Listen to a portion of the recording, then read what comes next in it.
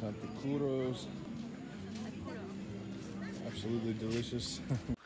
Here in Mizawai, Ecuador, in the Amazon rainforest, where we're currently living, the indigenous people eat a large grub from a certain palm tree. They use machetes to chop the tree open, and they get the grubs out. These guys have cut down a palm, and they're harvesting the Chontacuro, which you can see in the container wriggling around there. This is one of the main food sources here in the Amazon. Quechua and Shuar and other peoples have been harvesting these for thousands of years here in the jungle.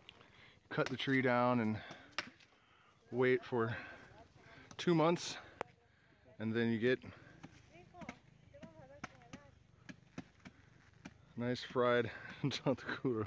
They usually grill them. They can also be eaten raw.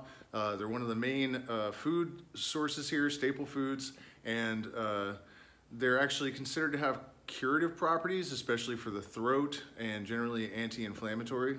Aside from any medicinal properties that they might have, they're actually quite delicious as well, especially when they're made in the traditional maito, which is a leaf from a plant that has been cut down and wrapped up with some palm oil inside, and then it's put over coals and the worms are boiled.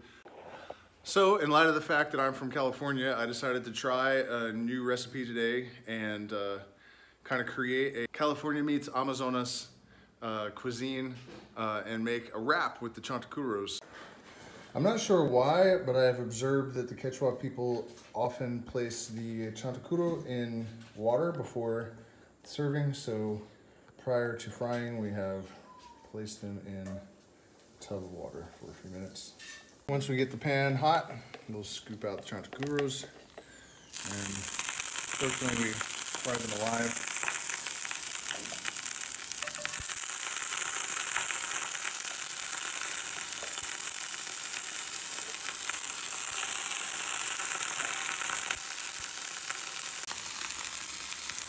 One of the ways that you can tell that they're starting to approach being fully cooked is that you can see how this has become translucent. The meat has all sucked up into the top end of the worm, or they'll kind of shrink like this, so this one's probably done. You do want to cook them until they're firm, otherwise they're going to kind of explode in your mouth, which is fine for people that are accustomed to eating them raw, but oh, we're getting sprayed. Yeah, that happens a lot. You got to watch out for worm, guys. Did you see that? Wow, they're really going. Now that we have fried our worms, we have a nice bed of rice and our tortilla, which we also heated. Place the Chontacouros, a few onions, a few pieces of avocado, hot pepper for Papa, but probably not for everyone else. Touch of mustard. And voila, California style Chontacuro wrap. Let's give her a try.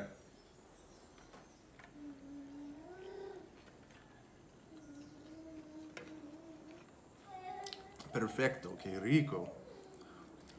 The Chontacuro is related to a shrimp, so they're very similar. Same texture. I honestly like them a little bit better. They don't have the fishy taste. And it's also a very clean source of protein because shrimp, of course, come from places like the Gulf of Mexico that are full of oil and other contaminants. So if you have a chance to come to Mizawai or anywhere in the Amazon where these are served, of course, I would recommend trying them the traditional way first, but this recipe is a winner in our book. So hit the like button, share, subscribe if you like this content and you would like access to premium content. Support us on Patreon. Thank you so much for watching.